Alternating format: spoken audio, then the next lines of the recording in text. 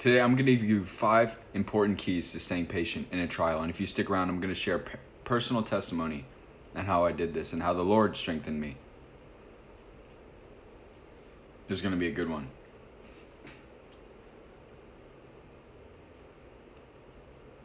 Just going to wait around.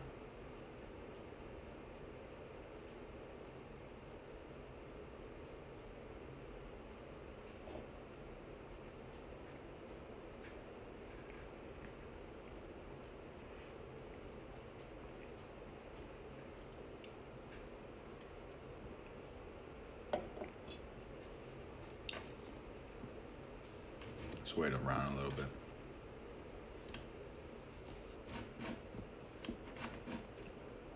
If you're watching this on YouTube, I'm going to be streaming, I think, Monday, Wednesday, Friday, Sunday, every week, 11, 12:30, around that time.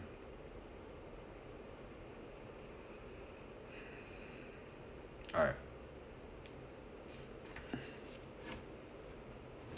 I'm going to go ahead and get started.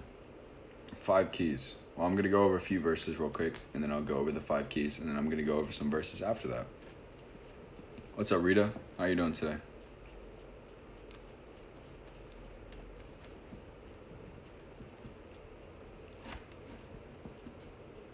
If this will stay. So I'm going to go over Isaiah 40:31. And he says, "But those who wait on the Lord shall renew their strength. They shall mount up with wings like eagles. They shall run and not be weary. They shall walk and not faint." So when we wait on the Lord, we're waiting on something that does not, his strength is not weary. He doesn't grow weary. It says this in verse 28. "Have you not known? Have you not heard? The everlasting God, the Lord, the creator of the ends of the earth, neither faints nor is weary. His understanding is unsearchable." So when we're waiting on the Lord, it says that his knowledge is unsearchable. We're waiting on something that doesn't grow weary. When we rely on something that doesn't grow weary, we ourselves will not grow weary. So when we walk in the Spirit, according to Galatians 5:16, we're not going to grow weary. There's going to be a boost of strength while you're waiting. And this happened to me today. I'm feeling real weak right now. But the Lord strengthened me today. Gave me enough strength to come on here. Preach to y'all today. So we're waiting on something that is going to renew us. Paul says is that our outward man is perishing, but our inward man is being renewed day by day. Our spirit is being renewed and strengthened every day. God is not some God who sits up in heaven and is old. He's not an old man. He doesn't grow weary. Our God is a God of strength. Paul says that when I'm weak, he is strong. Christ told Paul, "In your weakness, I am strong." Because when your flesh is weak, your spirit man is stronger. Your spirit man is stronger. So I'm going to start going over these. The first one, how to continue, how to persevere while remaining patient in the Lord, waiting for a promise, waiting for something. And if you're a Christian, you've experienced this before, whether you're a serious or a non-serious Christian. Everyone prays for things and everybody waits for prayers to be answered. Psalm 27, seek him. Seek him while you're waiting. Seek him while you wait. Seek him while you wait. Seek him while you wait. This is very, very important. So in Psalm 27, it says, "The Lord is my light and my salvation. Whom shall I fear? The Lord is the strength of my life. Of whom shall I be afraid? When the wicked came against me to eat up my flesh, my enemies and my foes, they stumbled and fell." And skipping a couple of verses, David goes on to say, "One thing I've desired of the Lord, that I will seek, that I may dwell in the house of the Lord all the days of my life, to behold the beauty of the Lord, to inquire in his temple."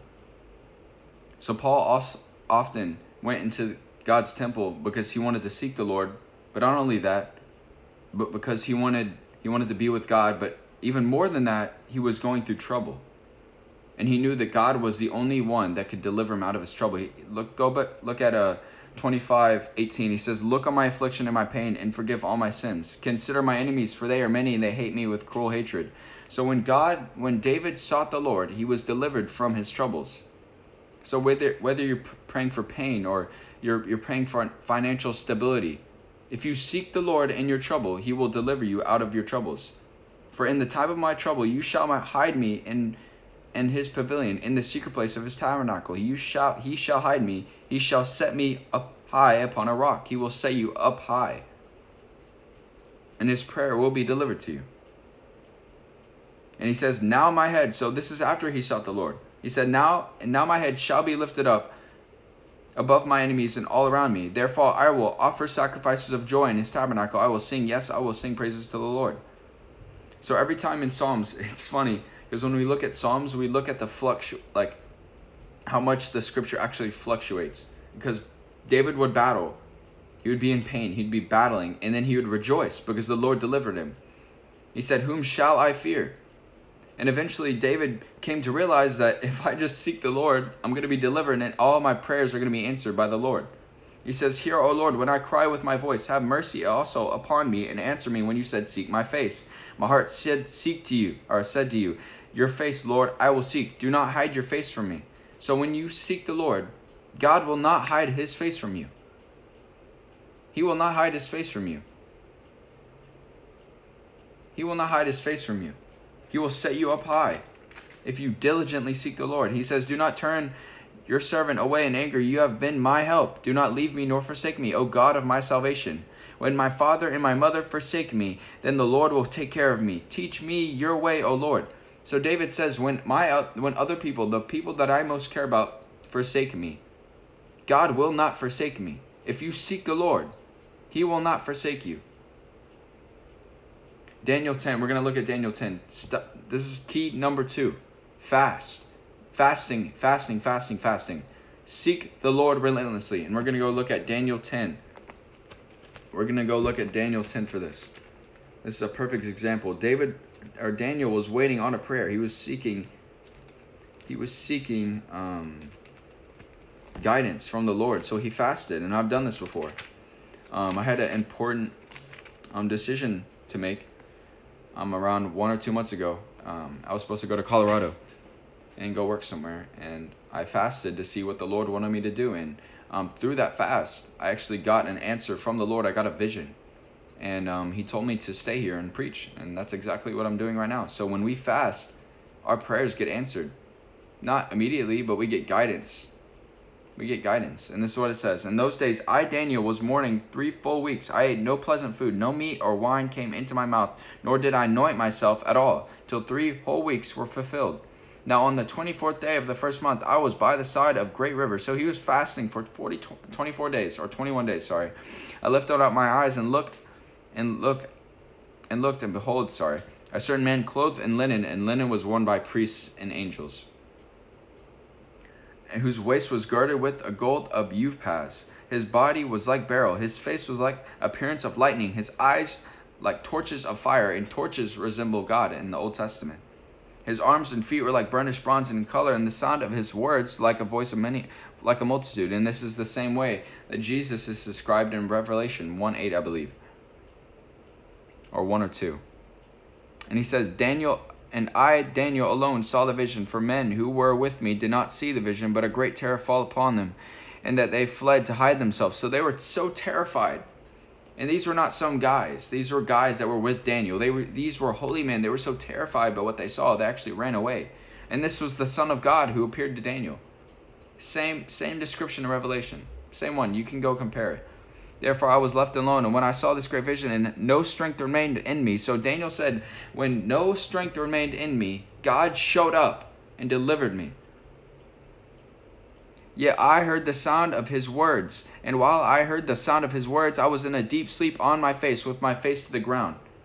Suddenly a hand touched me, which made me tremble on my knees and on the palms of my hands. And he said to me, O Daniel, man greatly beloved, understand the words that I speak to you, and stand upright, for I have now been sent to you.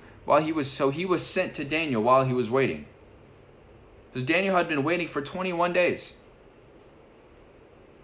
Daniel had been waiting for 21 days, and suddenly this man with the eyes like fire, this God man appeared to Daniel, who said, "Oh, Daniel, greatly beloved, when you wait on the Lord, someone will be sent to you. You are greatly beloved. God has not forsaken you. And when you're without strength, God will deliver you." And he said, I stood trembling. And then he said, "Do not fear, Daniel, for For from the first day that you set your heart to understand and to humble yourself before God, your God, I have come because of your words. But the prince of the kingdom of Persia withstood me 21 days. And behold, Michael, one of the chief princes, came to help me. So God, even God was withstood by these principalities. But he said, from the very first day that you began to pray, and I heard your words, I was sent to you. God is not slow to respond to your prayers. He hears you. From the very first day, angels are sent out to respond to your prayers. Hallelujah. Someone say amen. Your prayers, God is not slow to answer your prayers, but he's trying to fulfill his will. But he's also being withstood by angels and principalities that he has to fight through. Continue to pray. Continue to intercede. Fast. And he said, the day you set your heart to understand and to humble yourself before God.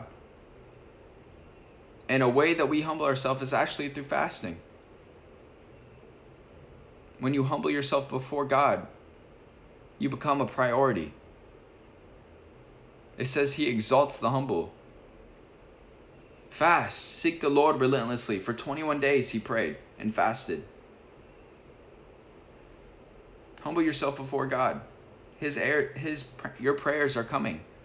Keep waiting. Understand the spirit realm. Understand what we're fighting against. Understand what your prayers are fighting through, and continue to pray. Number 3, make sure you are doing God's will.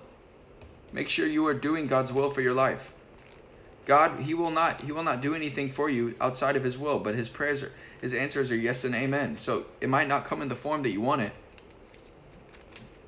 but your prayer is coming. Someone say hallelujah.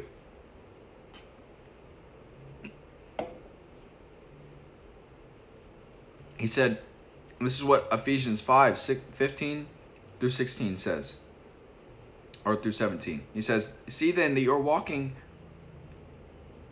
circumspectly, not as fools, but as wise. Sorry, I don't know that word. Redeeming the time because the days are evil. So Paul is saying, walk wise, not as unwise because the days are evil. Make sure you're doing the will of God. Make sure you're not walking as unwise. Make sure your decisions all glorify God in his being and in his glory. If you're spending more time watching Netflix than praying or fasting or reading, I'm sorry, you might not be walking wise or walking in the will of the Lord. Does God want you to be doing that?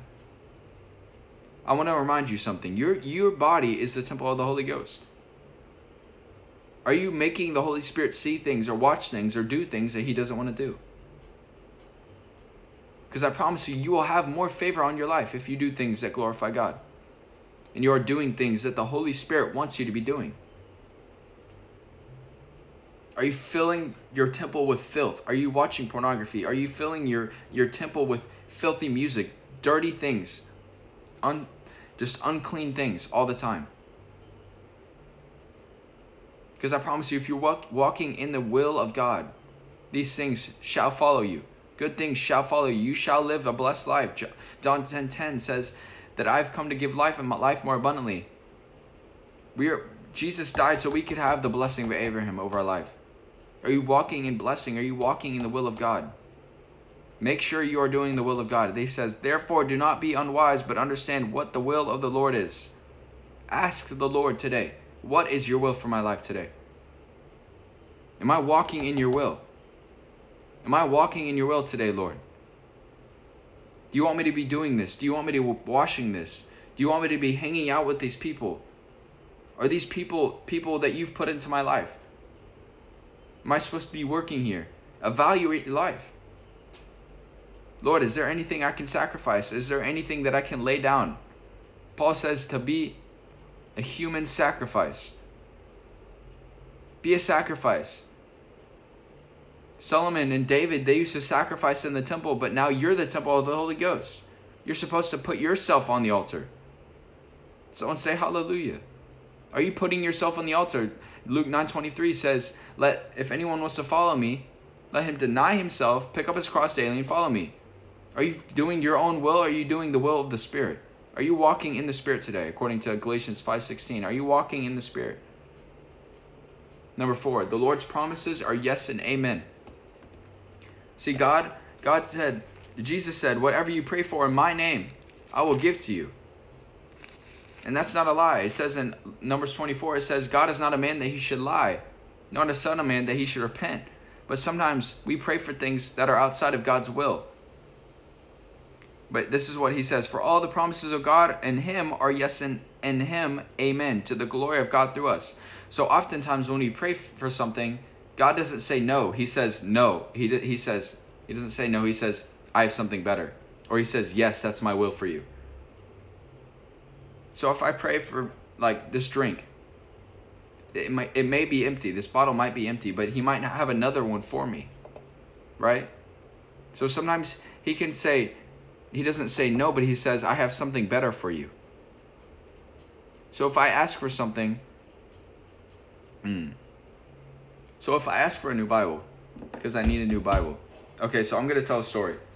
So in California, it's interesting because it's actually how I got this Bible. Something happened to my Bible. The Lord had been pushing me to give it away to a man that was homeless.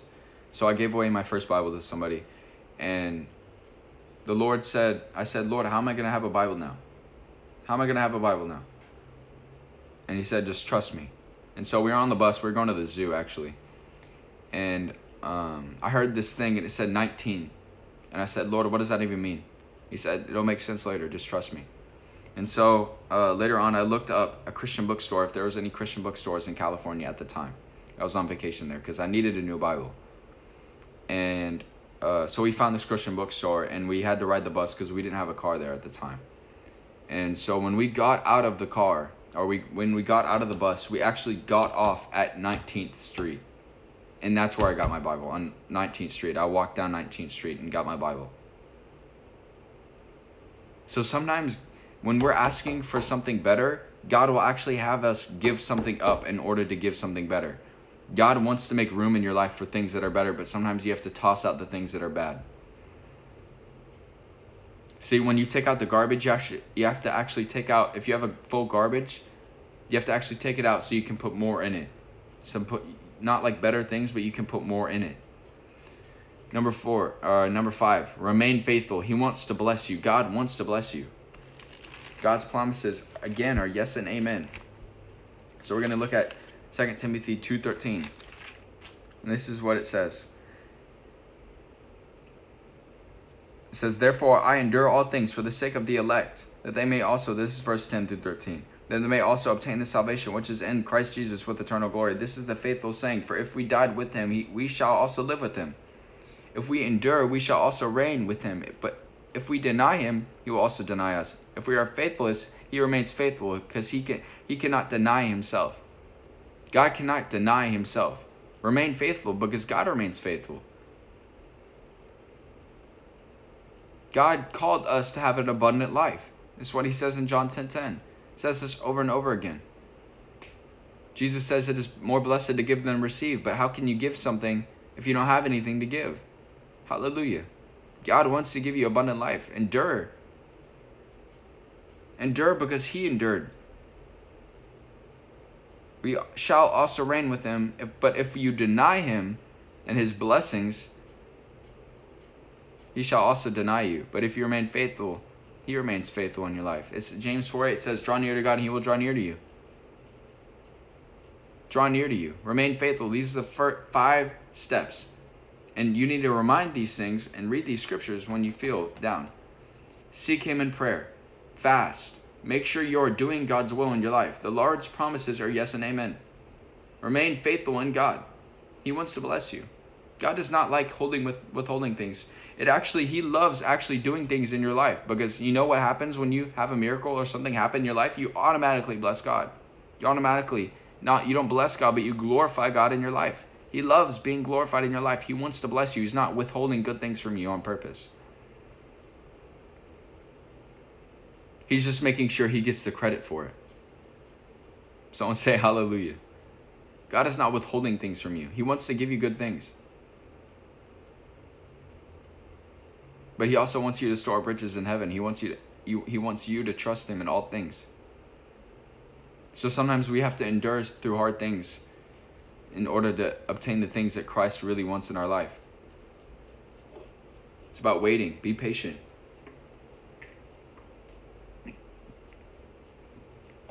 See, John 10:10, it says, the thief comes to steal and to kill and to destroy. But I have come that they may have life and they may have it more abundantly. So he wants to have not just abundant life, but life more abundantly. But the devil wants to steal your joy. He wants to steal your happiness. He wants to steal the things that God has blessed you with. And so this is what it says in Romans 8:17. And if children, then heirs, heirs of God and joint heirs with Christ. Joint heirs. So when you're an heir with someone, you have what they have. You have the riches that they have. And if indeed we suffer with him, that we may also be glorified together. So when Christ was glorified, we were also meant to be glorified with him. He left his riches so we could have the riches that he deserved. We're joint heirs with Christ if we walk in Christ, if we are part of Christ. See, he's the head, but we're the body. And my head can't go anywhere without the body. My body can't go anywhere without the head. We're joined together with Christ. So whatever the riches that he deserved, we have now. But look at the riches in heaven. Worry about the riches in heaven. This is what it says in Matthew 6:31 through 34. Someone say hallelujah.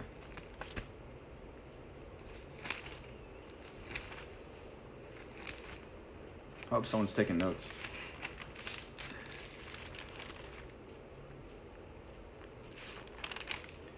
It says, therefore do not worry, what shall we eat, or what shall we drink, or what shall we wear? For all these things that the Gentiles seek. For your heavenly Father knows the things that you need, for that you need all these things. But seek first the kingdom of God. And this goes back to Psalms 27. Seek first the kingdom of God and his righteousness, and all these things shall be added to you. Therefore do not worry about tomorrow, for tomorrow will worry about its own things. Sufficient for the day is its own trouble. So when you seek the kingdom of God, these blessings will come to you. God wants to bless you over and over and over again. He wants to glorify himself in you. But you have to wait. You have to seek God relentlessly, diligently. And I can say that this is true in my life. Seek diligently the kingdom of God, and all these things will come upon you. I promise. Jesus says it. So I know it's true. This is what it says in Romans 5:1 through 6. And then I'm going to tell a story. Should be interesting. Therefore, having been justified with faith, we have peace with God through our Lord Jesus Christ. So we used to be at war with God. Our flesh is at war with God. It says that our flesh is an enmity towards God because it wants to sin. So now we have peace with God. You're at peace with God now. See, God used to fight against you. He used to fight against you. Can you imagine that? God fighting against you? That's terrifying. But it says we have peace through God, through Christ. Thank you, Jesus. Through whom also we have access by faith into his grace, in which we stand and rejoice in the hope of glory of the glory of God. And not only that, we also glory in tribulations, knowing that tribulation produces perseverance, and perseverance character, and character hope. Now hope does not disappoint, because the love of God has been poured out in our hearts by the Holy Spirit, who has given to us. For when we were still without strength, in due time Christ died for the ungodly. So hope in God does not let us down. God is not someone who lets us down. God is not a God that he's not a man that should lie. God doesn't ever let us down. You can't name one time that God has ever let you down. Someone write down in the comments one time. There's not going to be a single comment. God is not someone who lets you down. You maybe feel let down for a moment, but your glory is coming. Your reward is coming. Your blessing is coming. I promise.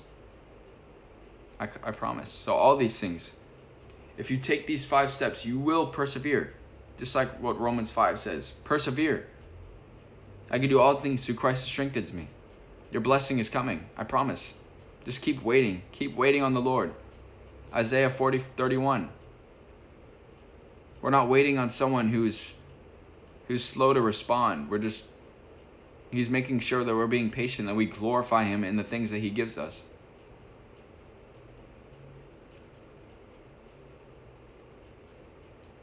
And sometimes he gives us things to handle, like little things.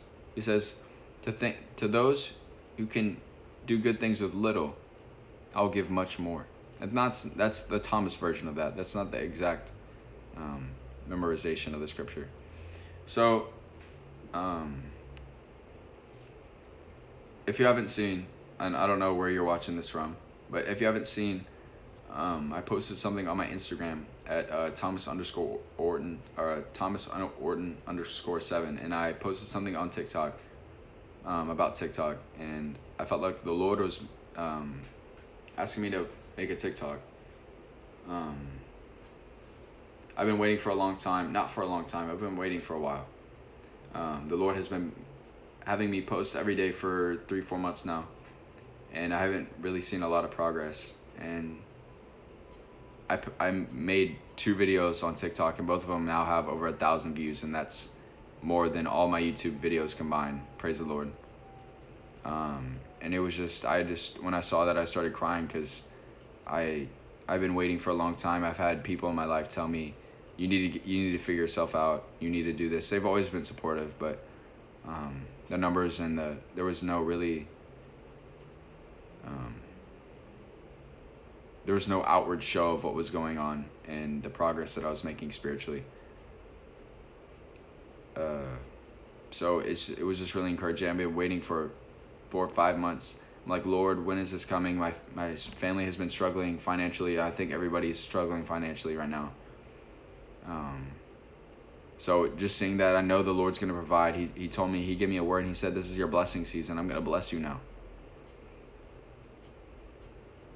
So I've been making videos 3-4 months, just waiting on the Lord to provide, just making a way when there's no way. And I've been having visions of cameras, live streaming. I've seen all these things, and I'm just waiting for God's promises. So I'm waiting as well. I'm waiting for a lot of things, but I know that God is faithful, and I'm going to use these steps. I've been using these steps. I've been seeking God, because I know promises of God are yes or amen and amen. So when you wait on the Lord, things start happening. You start, not that I'm not saying that if you're in my situation, I'm not saying that this is going to happen exactly, but it takes a lot of sacrifice. It takes a lot of obedience, and then you start seeing it. But even the thing is that we can't get caught up in the things that we see, but we have to keep our eyes on the things which are unseen, because I know those things don't satisfy me, but I know that it's a showing of God's faithfulness in my life. God wants to reward you, but he also wants you to be faithful. He's not going to give you things that you can't handle. I thought it was going to go on a little longer with that story, but praise the Lord. But wherever you're watching, if you want to support the ministry, I'm going to put it in the comment section. So if you could support, that would be great. So we can get better equipment, other things like that. So we could donate to other organizations and ministries, praise the Lord, and just do greater things for God. So if you want to donate, if you want to support the ministry, that would be great. I love y'all so much. And yeah, that's all I have to say. Praise the Lord. And yeah.